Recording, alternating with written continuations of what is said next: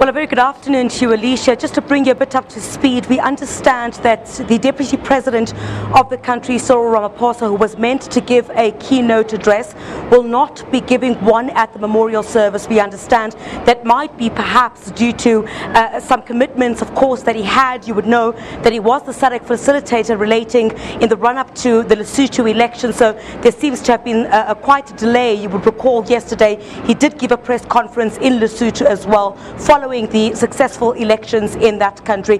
But certainly for the families, a day of closure when the remains of these loved ones did return. Many of them were saying they've been waiting for decades for this to happen. Finally, these families can get closure, and they're hoping that this will heal somehow the wounds of many South Africans. If we look back to where South Africa was during the apartheid era and the democracy that was so hard fought for, and the gains and the enjoyment that we as South Africans now get to get as a result of this democracy in this country. But certainly from the remarks inside from both the Kotane and the Marks family, many saying, both families are grateful to each other. They're grateful that that letter was written by Kotane to President Jacob Zuma to facilitate the repatriation of the bodies of these two icons. You would remember, of course, in February 2014, that's when President Jacob Zuma had visited Russia, and together with his Russian counterpart Vladimir Putin had finally reached an agreement that the remains of these two international struggle icons were in Russia at the time of their death to rally support against the apartheid government are finally back on African soil, on the home of their birth. Griselda, now again the Department of Arts and Culture is to be highly lauded for this. How do they feel about this great initiative? Are we likely to see more repatriations of more lost individuals?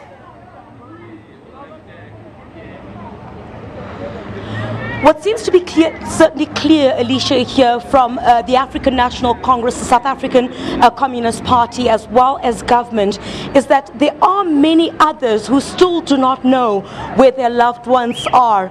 Many who fought in the struggle, those who died in exile. Many of those families are certainly saying they would want to see the repatriation of all South Africans who died away from home, fighting for the liberation of this country, for the remains of those individuals to come home. And I recall in a conversation at the Waterkloof Air Force Base with the ANC's Gwede Mantashe, it was a question certainly that I posed to him to ask about those known and unknown who fought in the struggle.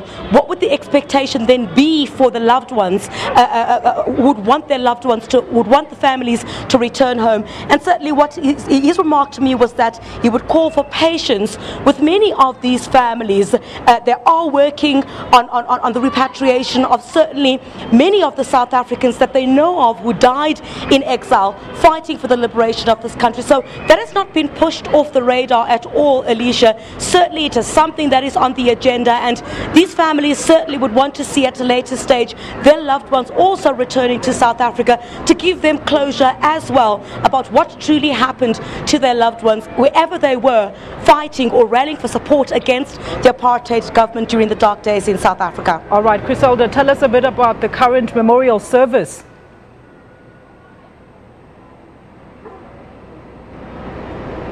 Well, I must say, Alicia, the memorial service is quite poorly attended. We saw Minister Thulas Nxesi actually comment about the poor attendance at the memorial service of these two struggle icons. But certainly they're saying perhaps it's a Friday. Many other people have commitments.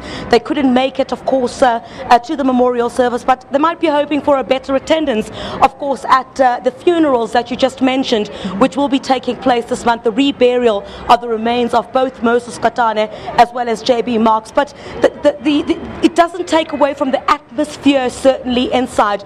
We see the South African Communist Party. You would recall that at the time of death of both of these struggle icons, one had been the chairperson of the South African Communist Party, and really the celebration of the returns of these remains continues inside, and you can see the jubilation and a sense of relief on the faces of both of these families, that certainly they'll be able to get closure, and the legacy or the untold stories of Moses Kotane and JB Marks can continue to be told for those who don't know the significant contribution that these two struggle icons have made towards South Africa's democracy today. Thanks for that. That's SABC reporter at City Hall, Ms. Griselda Lewis, giving us the latest at the memorial services of struggle stalwarts Moses Kotane as well as JB Marks, whose remains were repatriated from Russia last week.